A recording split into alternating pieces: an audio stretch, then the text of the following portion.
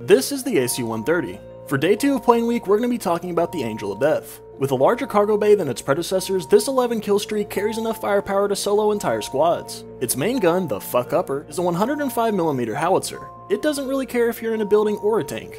Its rapid-fire 40mm secondary will turn any terrorist on the run into a dark red mist. And if somebody really pissed you off, you can always try sending them 4,200 rounds per minute of freedom. That's right, it has an equalizer.